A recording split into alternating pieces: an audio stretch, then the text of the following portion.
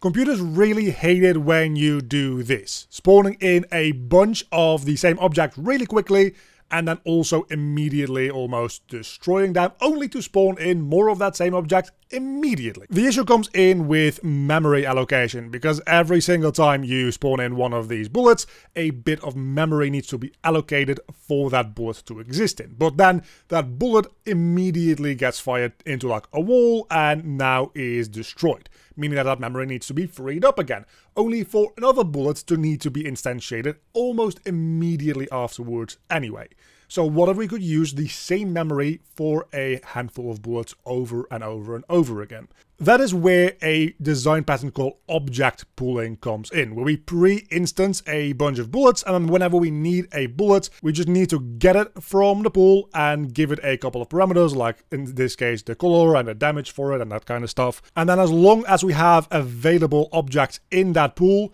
we can easily pool from that without having to create and destroy over and over and over again, because doing that will cause lag spikes due to garbage collection. If you want to learn more about how to set this up for your own game in Unreal Engine, I have a full-length video linked to this short going over all the ins and outs of how you can set this up to prevent your game from getting lag spikes due to hundreds upon hundreds of objects being constantly spawned in and destroyed.